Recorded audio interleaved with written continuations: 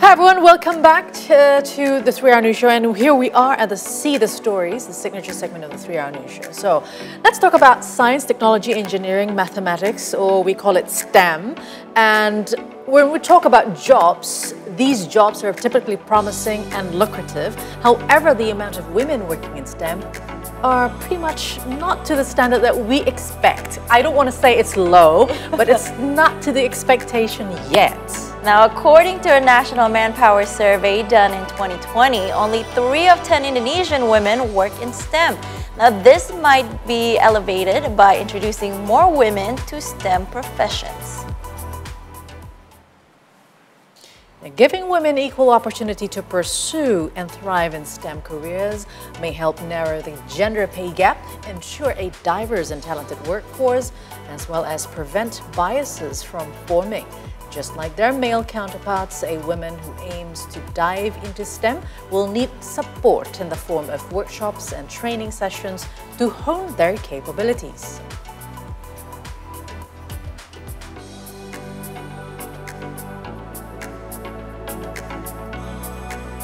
And talking about the needs of training, luckily we have one organization that often holds STEM workshops, which is Generation Girl. So you know Generation Girl from the name it is. The founder is a girl, definitely a woman. So to know more about them, now we have in the studio Generation Girl founder Anbita Nadine Siregar, or Nadine as we call her. Good afternoon, welcome to See Today. Thank you so much for having me. I'm so excited to be here. We are excited as well to have you. So let's talk about STEM and the female in STEM. So you tell us first how you created the Generation Girl, what inspires you to do so, and this is a community that focuses on introducing women to work in STEM fields. Correct, yes. So this actually started from my own personal story and the story of a lot of young women that I knew working as an engineer in the Indonesian tech space.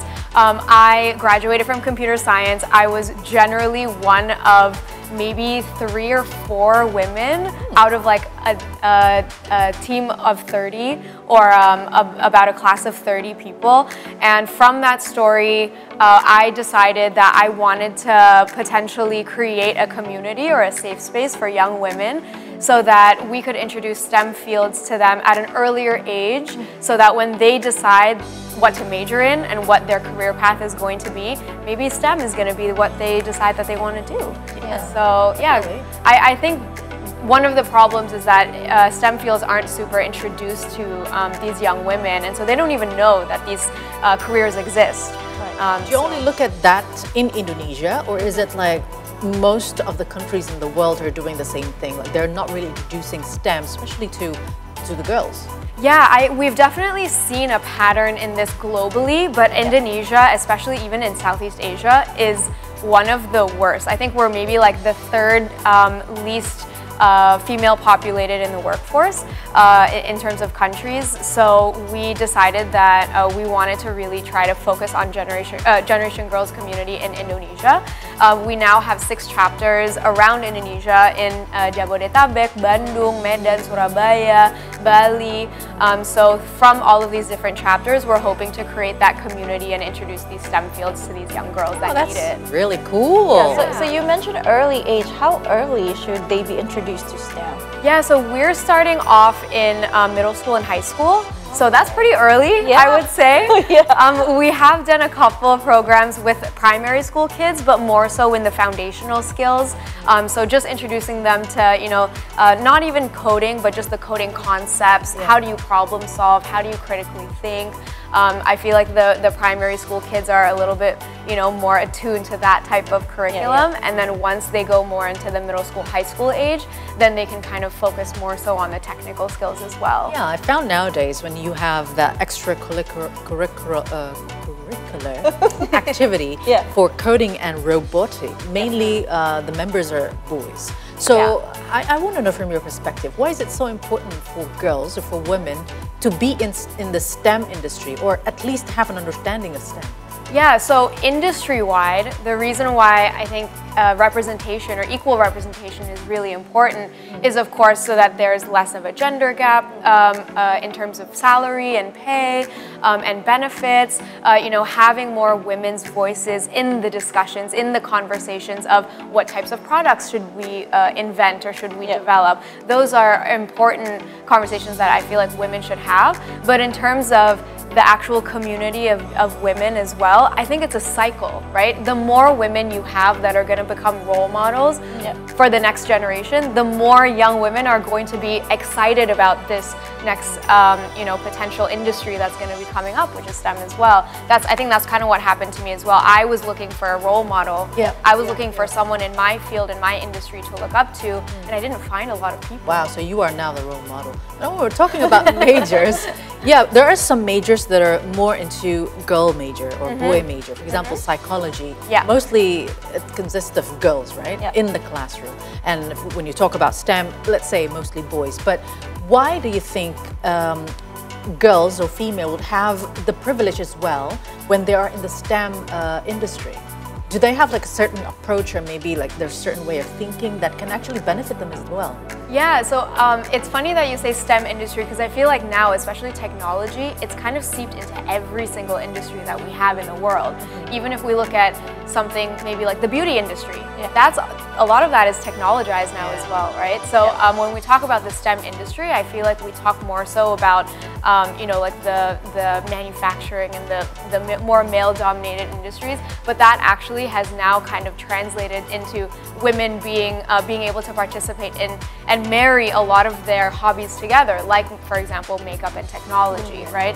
So having young women be in these types of conversations, I think, is really important, because then we can revolutionize other industries as well, and having their voices heard, I think, is going to be able to give us a lot more creative solutions to problems that maybe men may not be super attuned to. Wow, so we are going to be problem solvers. We actually understand that. So there are differences then between men and women and in solving STEM problems. There is big difference. I think the foundational skills used is very similar.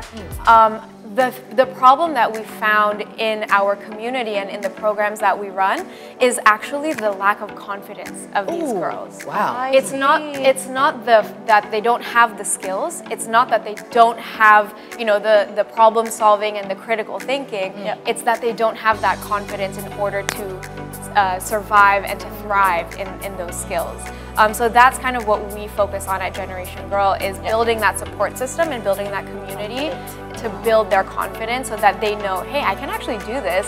And then when they're more confident, they're actually going to be wanting to go into these fields and further explore these fields. Now, if you see Generation Z, is it different than the previous generations in terms of their interest in STEM, for example? Yeah, so what we found in a UNESCO survey is actually 50% of young women weren't very interested in working in STEM fields because it was dominated by men and they couldn't find themselves in them. So I think, as a millennial, I'm a very proud millennial.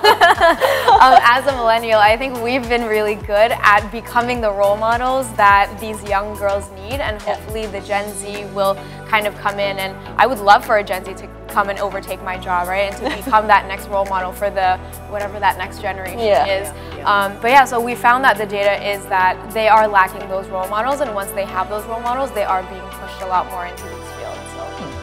So I mean, to be honest, even when I hear STEM, it's like, you know, it's going to be difficult. I don't think it's for me, right? So some believe that STEM is difficult. How do you make it fun to learn? And even for my daughter, she's in the first grade, and one of their extracurricular activities is robotic and coding. At first, I'm like, I don't think you want to do that, you know? That's not. Did she want to do it? She wanted to, but I wasn't sure. But now that you're here, so please enlighten me. So maybe next term she could, you know, I will push her to actually do it. Yeah, so like I said, I think the community-based learning is really important. So in our programs, we actually don't have like teachers per se that teach our programs. These are industry professionals that are mentors to these girls. So they're the ones who actually, you know, in between classes and during lunch breaks, they're talking to these girls about, hey, this is actually what I do in my day-to-day job. These are the benefits that I have. Like, look at my work right now, it's really fun. So things like that. So it's really just giving them a big sister, a role model. And I think that community-based learning is really important, especially in Indonesia, where our society is very much gotong royong, right? It's very much, okay, this is my community and we're all gonna build each other up and lift each other up, and that's kind of the mentality that we have at Generation Girl. Is there any initiatives or program that the Generation Girl offer to support and mentor women in STEM? Yeah, so I mean that's everything that we do, right? On top of the 4 core programs that we have, where we introduce and we hone the skills of these young women and help them get job opportunities and internship opportunities within the industry. We actually also, just within our community, we always have community building events. We have at least once every 2 weeks, we'll have some sort of offline activation. Like I mentioned, we have those 6 chapters offline as well around Indonesia, and we're hoping to also expand more out. And having those initiatives and having those programs that are both online, hybrid, and offline, I think all of that kind of helps create a community of that support system and that safe space. But all of our programs, on top of that community, we do, of course, teach STEM. We teach those technical skills as well, and we also try to give them opportunities. So there are a couple of our programs where at the end of the program, the top graduates will actually become interns or employees at our partner companies as well. So when you say technical problems as well, you're saying that you have a module, for example? Yeah. For every specific topic that is... We're not at every specific topic yet, but we do have a lot. Because it sounds a bit complicated to me. So all of our programs are pretty bite-sized, and we focus usually on just one topic. So for example, we just did one recently on data science. So we would... wow, yeah. Yeah, so very important. It's a very demanded job right now. So we went to our industry partners and we asked them, okay, what are you guys looking for? And we actually get a lot of feedback from the industry as well on what are the next jobs that are really, really needed, especially in Indonesia.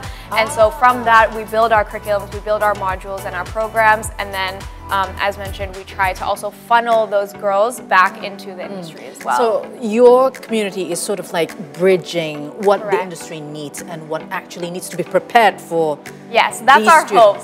However, of course, the STEM industry definitely moves quite quickly, but we try to do that. Cool. Okay, so what steps can be taken to create a more inclusive and supportive STEM environment?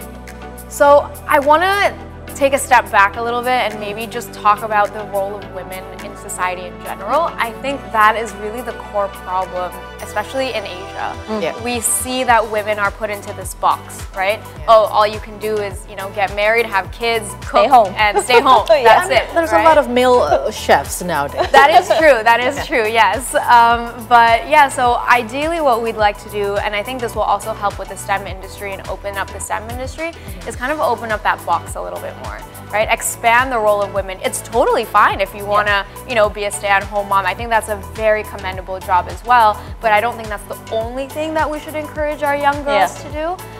So I think one is helping with the expand that role of women, and 2 is potentially also creating some sort of legislature or legislation, some law to kind of help women succeed a little bit better in the workforce, right? Like potentially having more maternity leave, potentially, having baby changing stations in bathrooms in different workplaces, right? Like those are the types of things that I think can be we could physically do to help women in the workforce as well. If you say Indonesia, what sort of industry specifically that you see very much lacking of male?